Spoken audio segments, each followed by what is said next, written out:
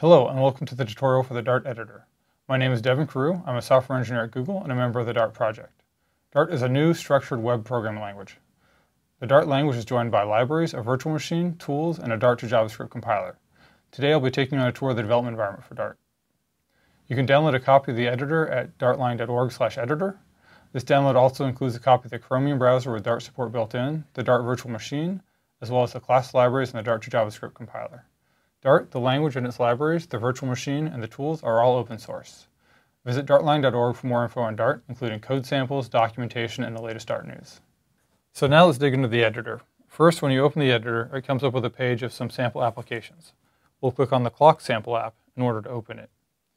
You can see that it's opened the clock project over here, as well as some Dart files, and the main clock Dart file in the editing window. In order to run this application, click on the Run button, and this will launch the application and a copy of Dartium. Dartium is a special build of the Chromium browser that ships with the editor and includes the Dart virtual machine. It supports Dart natively. But we also have a good story for running your Dart application on browsers that don't support Dart. We have a Dart compiler, Dart to JavaScript, that compiles your Dart application to JavaScript. Let's see how that works. If you choose the Tools, Generate JavaScript menu item, it runs Dart to JS and produces a JavaScript file as output. You can see the output here, and that there's a new Dart to JS file in the Files view. We can open that file to look at the compiled JavaScript. So now let's run this Dart application in a browser without Dart support. From the Run menu, choose the Manage Launches menu item. There we'll create a new launch type, a JavaScript launch, and select the HTML file we want to run, clock.html. We'll name this launch and run it. It'll invoke Dart to JavaScript and generate JavaScript and launch a new browser. So this is the Dart application running in Chrome and just running JavaScript natively. And an important point to note is that the same HTML file is running both the Dart and JavaScript versions of the apps. Let's see how that works. If we view the page source, we can see that the HTML file is referencing the Dart application. So this will run just natively in a browser with native Dart support. And if you have a browser without that, it invokes this Dart to JS script, which first checks to see if Dart is available in the browser, and if not, it rewrites your application Dart references to append .js to it. So that'll invoke the output of Dart to JS, and your Dart application will just run in that browser. So now let's open a more complicated example. We'll be working with this example for the rest of this tutorial. The File Open menu item will let you open existing applications and work with them in the editor. I'm going to choose one I wrote for the purposes of this tutorial. And it's open, and you can see it in the Files view and open the main file for it. The app consists of a CSS file, HTML, and a Dart file. Let's run it very quickly and see what it does. Okay, so it's a visualization of the solar system with the sun and the moon and a couple of asteroids distributed in there. One of the things the editor is good at is navigating and visualizing your application. Because Dart is a structured programming language, we have a very good semantic knowledge of your source base. First off, let's open the outline view.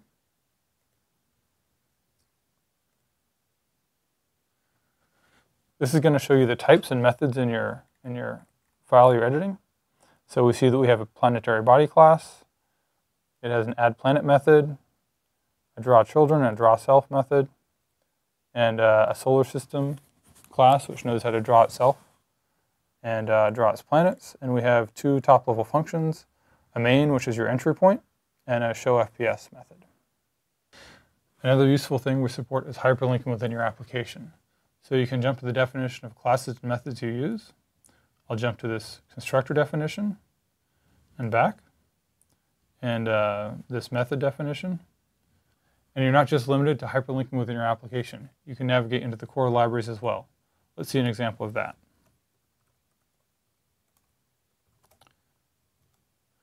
So I want to see how this log method is implemented. I can hyperlink into it, and I see the actual definition of it. And that brings me to another point, is that the full SDK sources are available in the editor. So you can see all the libraries in the SDK, and you can explore them and look at their implementations. Another feature we have is the colors view. This view lets you see all references to a field or all colors of a method. This is something that is possible because we have full semantic knowledge of the source base. Let's see this in action. So if I select this window field, right-click on it, and choose Open Colors, we'll see that we have lots of references to it. And we can dive into the specific references. This is in our own source base. We can look and see in the actual SDK sources, it references the window field. And the Colors view supports finding reference methods as well. Another useful way to navigate in the editor is using our search box. So let's say that I know I wanted to display a browser alert box in my application. I might not know exactly what class it's defined on or what the method is called, but I can guess that it'd be something like alert. So let's type that in. And I can select occurrences of alert, and it searches through the user code as well as the SDK code. And I see I have several matches, and I'm going to explore this one in the HTML library. And I find a likely candidate. It's an alert method, and it takes a string as a parameter. Using the outline view, I can see that it's defined on a class called DOM window impl. And if I look at that implementation, I can see that it implements the window interface. So from that, I can reasonably infer that the window object is going to have an alert method on it. Let's type that in and see what happens.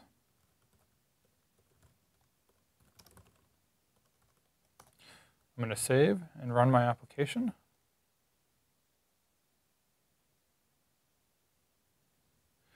And we get an alert box. So our search isn't just a textual search, it's a semantic search as well. If I type in planetary body into the search box, I can see the type that I've defined in my application and jump to the definition. We also have support for discovering documentation and user code. Dart supports the notion of literate programming in the form of Dart.comments. Here's an example of one, and here's an example of another. The Dart doc syntax is a form of Markdown and is basically a very simple, readable form of inline documentation. We parse it in the editor, and whenever you hover over an element that's been documented, you get a tooltip with the Dart doc inline. This is useful for SDK code as well. Let's see that. So maybe I've forgotten the exact return type of random, but I can hover over it and see that it specified return value between 0 and 1. Finally, all of our documentation for our core libraries is available online. You can navigate to them from the Help API reference menu item. The editor has full semantic knowledge of the user's code, and it maintains this knowledge by continually analyzing the source code. There's no explicit compile step. As soon as the user pauses typing or saves a file, we reanalyze the modified file. Let's see an example of this. In the start method, we'll change the call to sun add planet to sun add planetoid. If I save, the editor shows a warning saying it doesn't know anything about the sun planetoid method. Now this particular problem is a warning and not an error. The editor thinks that it knows what the type of object is, but the methods are and what methods are available on it. The final arbiter of this bit of code will be the runtime. If this object at runtime does not support the add planetoid method, the code will run just fine. If we run this code,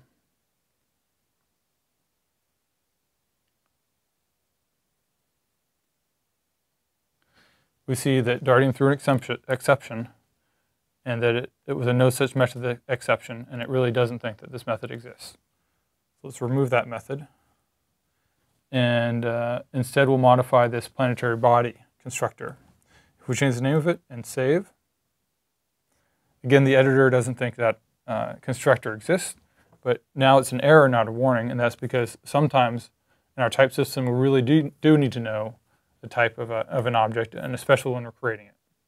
One of the strengths of Dart is that it's a structured programming language. If you make use of the optional types in your application, the development tools can form a good semantic picture of your code base. This allows for sophisticated features like code refactorings. The ability to easily and safely refactor code is a huge benefit. It allows you to work on large code bases and bigger teams. It allows you to change and modify that code over time in order to keep that code healthy.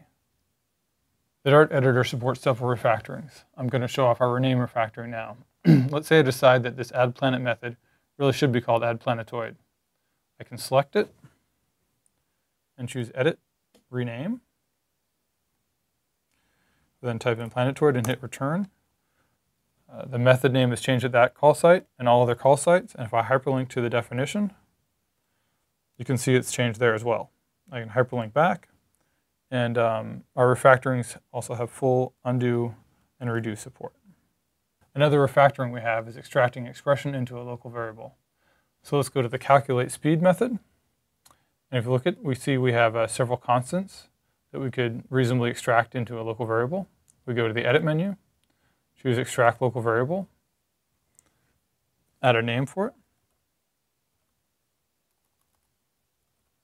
hit return, and we see it's done the refactoring, and it's actually also inferred that the type of the local variable should be a double. So now let's play around with one of the hallmarks of a modern development environment, code completion. We'll go to the start method and extract out a local variable for where we create Mars.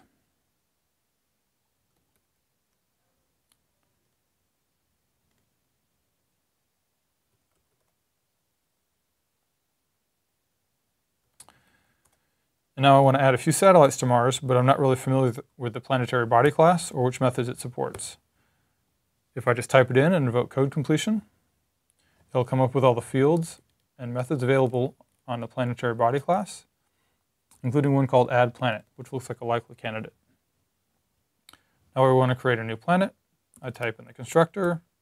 I let code completion finish the rest of the typing for me, including filling in all the variable names. Let's finish this up.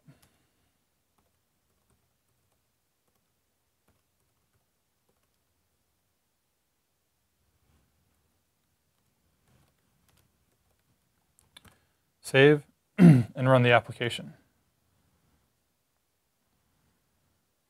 So you can see that Mars now has a new moon around it. So code completion is also great for exploring APIs in the SDK. If I navigate to the draw background method, I can see that we're drawing into a context object. If I want to see what other drawing operations it supports, I can invoke code completion and browse the available fields and methods. So I see that I have some shadowing operations available, Bezier curves, and general drawing operations. In order to allow you to use untyped code and still get the benefits of our editor features, we've included a type inference engine. It'll make a best effort to infer what the type of your var variable is and treat it accordingly. You'll get code completion as well as verification of fields and method calls, all without having to explicitly identify the type of your variable. Let's see this in action. I'm going to go to the draw children method. If you look in here, you can see that we have an untyped var planet variable. Because it's in a for loop, iterating over a list of planetary body objects, we can infer that the planet itself is a planetary body. If we activate code completion for that variable, we can see that it does in fact have the appropriate fields and methods for a planetary body class. And if we add a var foo declaration,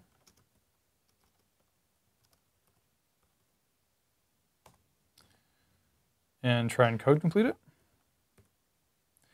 we can see that we get all the valid completions for the string class. So the editor has correctly inferred that this untyped var foo is in fact a string. One of the hallmarks of a modern development environment is debugging, and the editor brings full support for source-level debugging to Dart. We allow you to debug your applications running in Dartium and support the usual debugging suspects like breakpoints, variable inspection, and stepping. And one nice feature is that because of the way the virtual machine is implemented, turning on debugging by and large does not affect your application's execution speed. So let's take a look at debugging in action. We'll set a breakpoint in the start method and run the application. This will launch Dartium and connect the debugger. And now you see we've hit the breakpoint. We can see the call stack and the frames on the stack. You can navigate around and inspect local variables. Simple object types like ints and strings we show the values of, and more complicated objects we call the toString method of. You can see that the Earth object just says instance of planetary body. This is the default toString result, but let's change that to something that's a little bit more descriptive. We'll navigate to the planetary body class and add a toString method.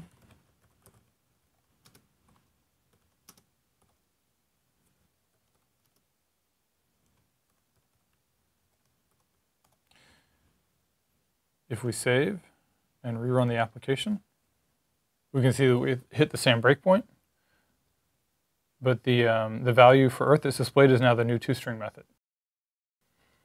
And notice that we were able to get the result of the code change without having to restart Dartium. Another way to inspect local variables is by hovering over them. So we can hover over the Earth variable, and it calls the toString method on it. And we can hover over the this variable, and it'll call the default toString of the solar system class. What's nice about this is that you can see the values of the variables without having to lose context or try to locate them in the variables view. Now let's show some stepping. Let's set a breakpoint in the draw method and resume execution. We hit the breakpoint and we can see the values in the local variables. But more importantly, we can also trace the execution of the application. So let's step into the draw background call and step over a few times and step out. If we step into the draw planets call, we can see something interesting. If we step in again, you'd expect to step into the sun draw method, but we actually step into the width getter. This is because what looks like a property axis is really an invocation of a getter.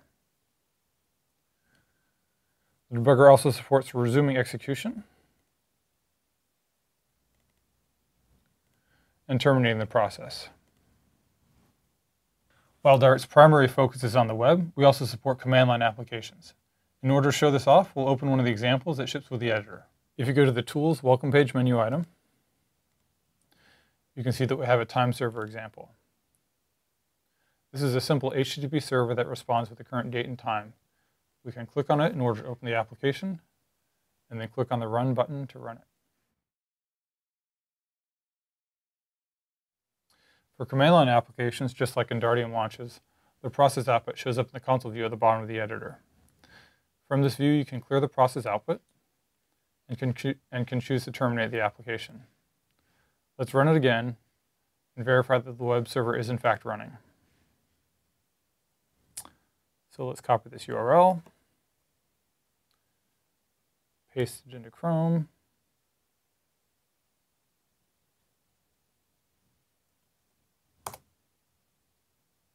and we see that we get a response back from the web server. And if we go back to the console output, we can see that we got several requests for resources. Diving into the source, we can see that the application imports the Dart.io library. This is the main library for command line applications. It supports file and networking operations, process management functions, and other operations useful in a command line non-browser environment. Again, in order to find out more info about this library, you can hyperlink into it and explore the implementation, or get more documentation online using the API reference. Thank you for watching this tour of the Dart editor. To get more information about Dart, please visit dartline.org, and to download the editor, visit dartline.org/editor. Thanks again.